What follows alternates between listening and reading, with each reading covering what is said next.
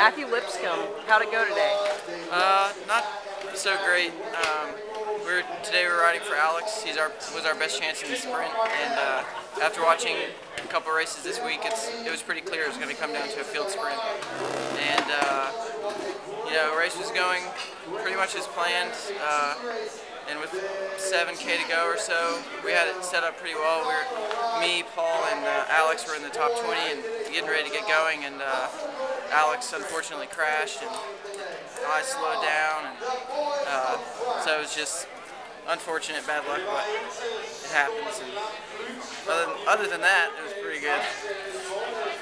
Well, we'll be watching for you next year. Yeah.